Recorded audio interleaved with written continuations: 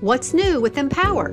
It's time to update to version 1.16. This update has two new amazing features. First, there's a new Catch Me activity in Engage, and now it's even easier to calibrate NuPoint head tracking on the Accent device with Empower. First, let's learn about the new activity in Engage. You'll recall that Engage has been designed for emergent communicators to facilitate growth of early access learning and communication through exploration of simple, interactive activities. Catch Me is the newest activity added to Engage.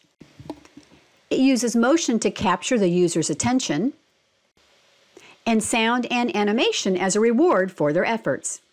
Sean Malcolmson, our Access Product Specialist, will tell us about this exciting new feature. Catch Me is a new activity for the Engage app that uses motion to capture the user's attention and sound and animation to reward them for their efforts.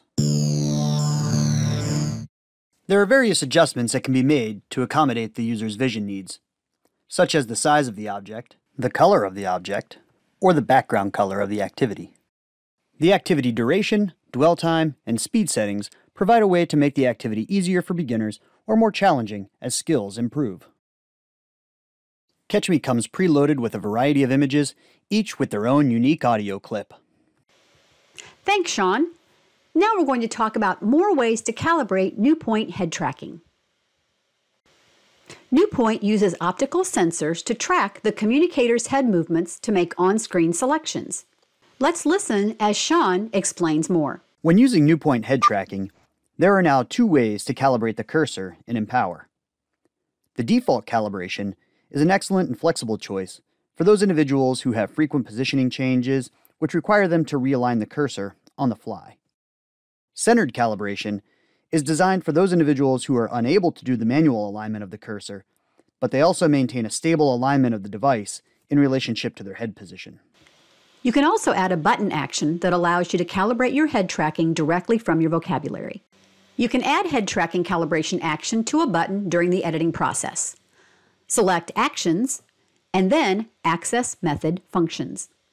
Select Choose to add head tracking calibration as an action to your button.